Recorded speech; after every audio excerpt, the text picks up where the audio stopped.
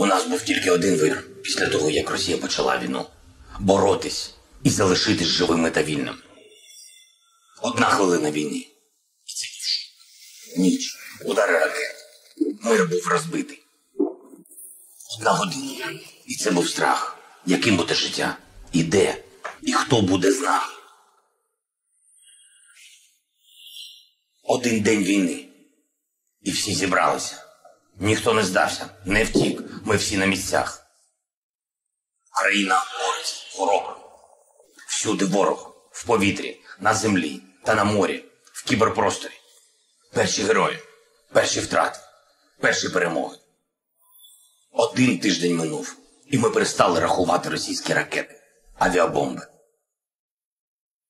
І ми не могли прийняти, як сильні світу цього відповідають мовчання, коли ми говоримо «закрийте небо». Бо дітей вбивають, лікарні руйнують і просто спалюють наші міста. 1 місяць минув, і ми б'ємося у війні, якої ми не хотіли, зі зброєю в руках і голіруч. Народ піднявся, щоб вибороти мир, щоб мільйони людей могли повернутися і жити, як раніше. Жити вільними разом з вами, з усіма, хто за Україну, за мир.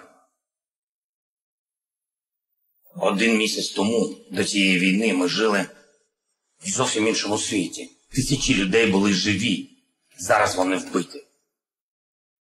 Світ був безтурботний, а зараз всі тільки й думають, що робити, якщо Росія піде далі в Європу. Я бачу, що політики бояться. Не так же багато тих, на кого можна покластися. Тільки на силу народів, щоб ми всі разом могли зупинити 1 людину, яка почала цю війну. І у нас у всіх досі тільки 1 вибір. Перше. Збережіть Україну в цій війні. Збережіть свободу в усьому світі. Саме проти свободи Росія бореться в цій війні. Друге. Озбройте свободу. Літаки, ППО, танки, боєприпаси, щоб зупинити зло. Третє.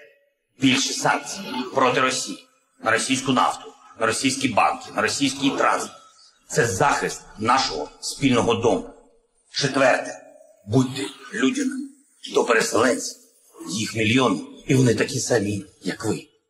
Вони зможуть повернутися додому. І 5. Врятуйте цивільних в заблокованих містах.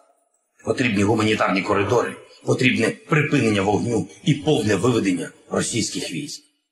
Відновимо Україну після перемоги як частину європейської сім'ї з новою системою безпеки, з гарантіями того, що свободу неможливо вбити. І що 1 людина в Москві запам'ятає: мир – це єдиний вибір. Слава Україні!